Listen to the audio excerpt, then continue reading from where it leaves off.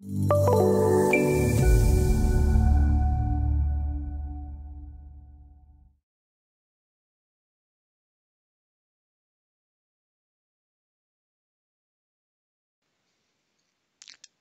and welcome to this ADINA training video, where we're going to show the steps to perform the collapse analysis of a building structure like the one you see on the screen. Collapse analysis may be required to assess the redundancy of a structure and its ability to avoid disproportionate collapse when subject to extreme or accidental events. We may also want to better understand the ultimate load capacity of the structure and its potential failure mechanisms. In this particular video, we're going to see how to analyze the progressive collapse of this structure when it loses one of its supports, for instance, this one down here. The model is very similar to the one we created during the previous ADINA training video on how to create a model from scratch, even though it's possible to import as well models like this from other Bentley products like RAM or STAT Pro. Let's have a quick look at what we have in this model. So in terms of the loading, we have the self-weights applied to the whole structure. We have some small lateral load applied to the north and south facades. And we have a uniform pressure applied to each floors, except of the first floor where we have, we see that towards the side of the building, the pressure is actually higher, is a bit larger than everywhere else in the building. And this additional load is right on top of the support that the structure is going to lose.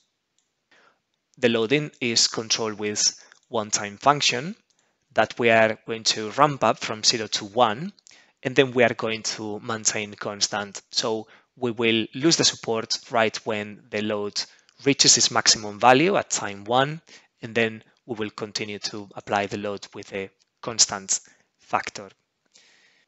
If we have a look at the tree view, we have two elastic materials, concrete and steel. We have rectangular sections and I-beams. The columns are going to be made of steel and they have an I-section applied. We have here our loading, as I was saying. And if we have a look at the element groups, we have shell elements to model our slabs. We have beam elements for the floor beams, as we showed on the previous ADINA training video, and we have beam elements applied to the columns. So most of the columns, all of them except of one, they have element group 2 applied, and then we have elements group 4, which is the one that is going to be missing at some point in analysis. So if we right-click and highlight, we see that this is our column right here. So if we right-click and modify these columns or column laws, if we go to the Advanced tab, on the element birth and death time, we're going to specify a 1 on the death field. Here what we're specifying is that at time 1, which is when the load reaches its maximum value, then this is when we are going to make this element disappear. It's going to be deactivated. So we click OK.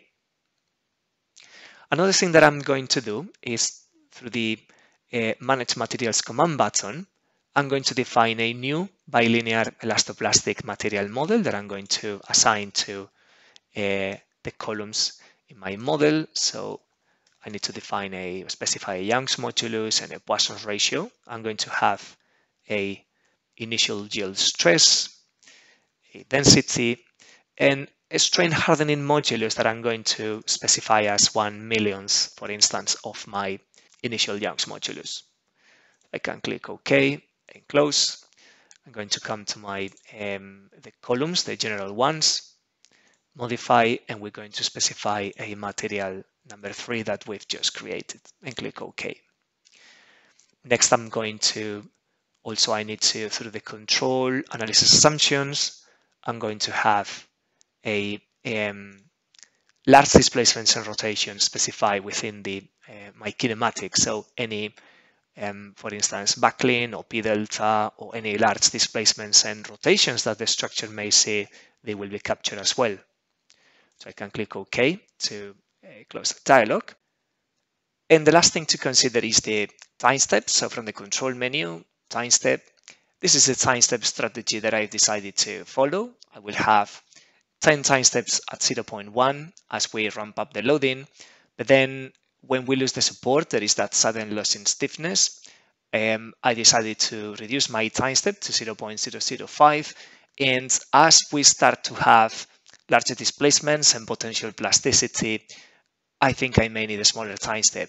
So this is the time stepping strategy, as I was saying. But also here on control, on porthole and time steps and nodal and element results, because there is a possibility that this time step will be required just for convergence more than accuracy. So for this last set of time steps, I'm going to request results only one every 5 to keep my results file to a reasonable size and avoid adding more results than I really need to evaluate the solution. So I have this for the nodal results, but I'm going to copy as well to element results. So if now we go to control, porthole, element results, we have the same output request. So for the final time steps, we only output results for one every out of 5. So with that, we are pretty much ready to solve the analysis. So as usual, let's create the data file and start to run the analysis.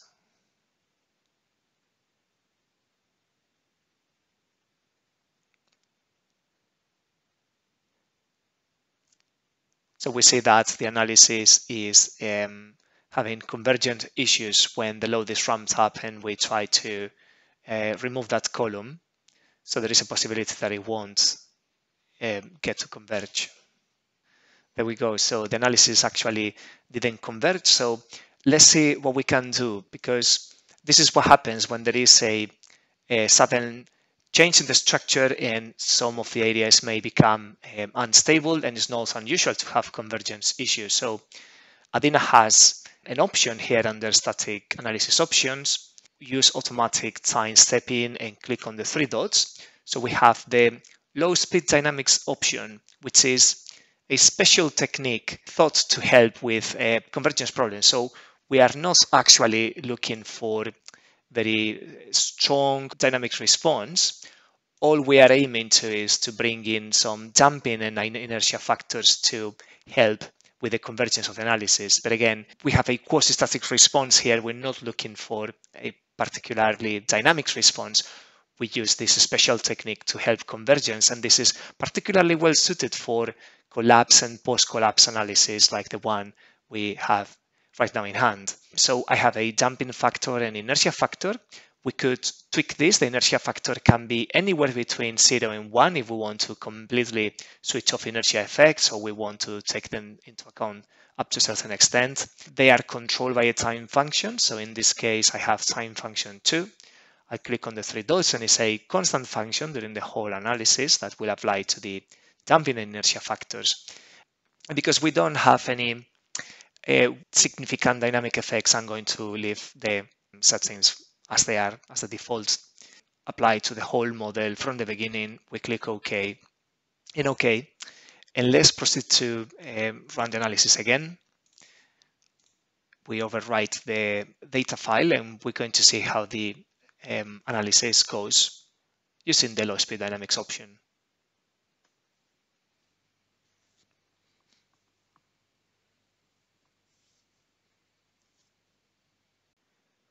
So we could just see the analysis going through those initial time steps where it was not converging before we started to use low speed dynamics, and it has now completed the full set of time steps. So we can click OK. We see that it's taken about 12 minutes to run, even though we had fairly conservative, fairly small time steps.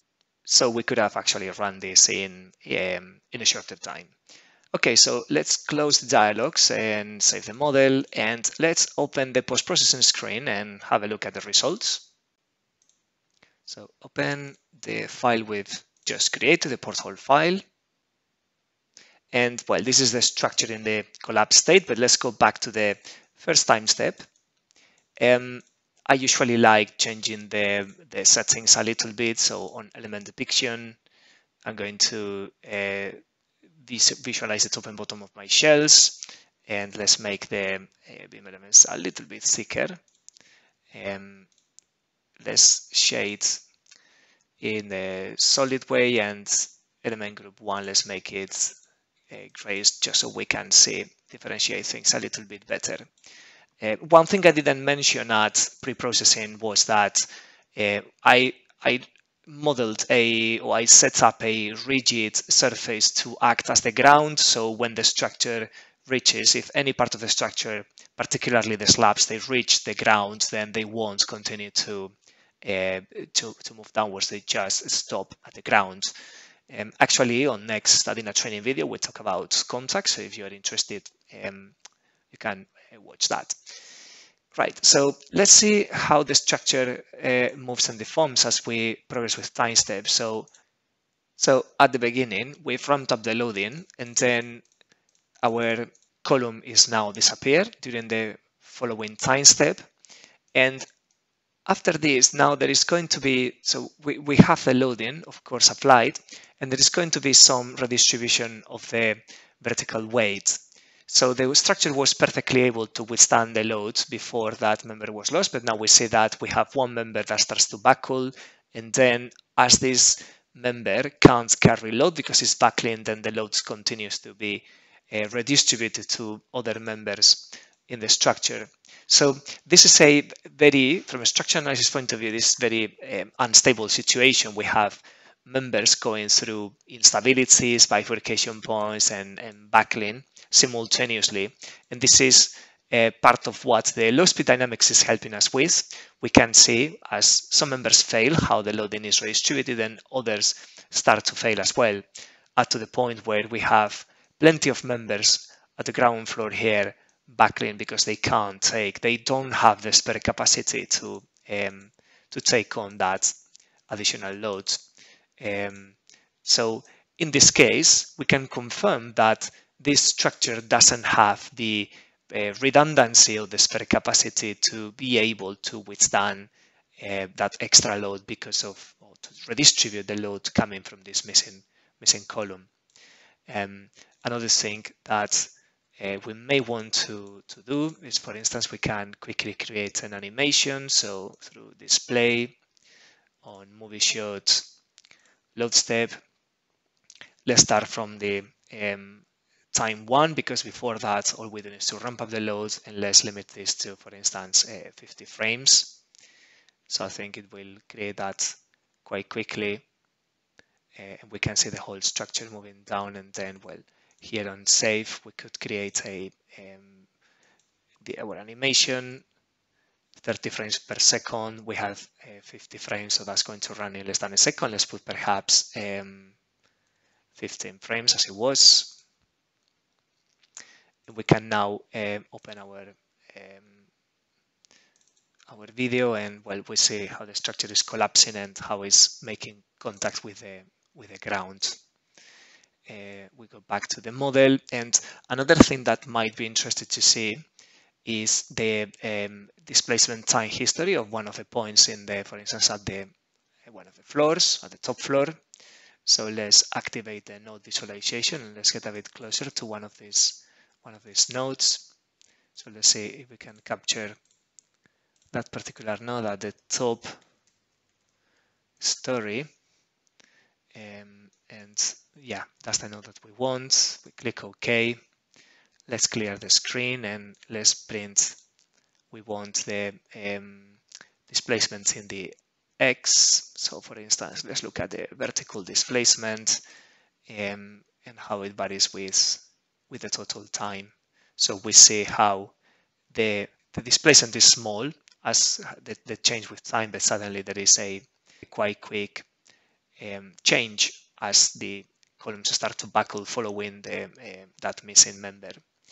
So let's clear and replot the mesh again. And well, this is the end of this ADINA training video, this introduction to collapse analysis. Thank you very much for watching.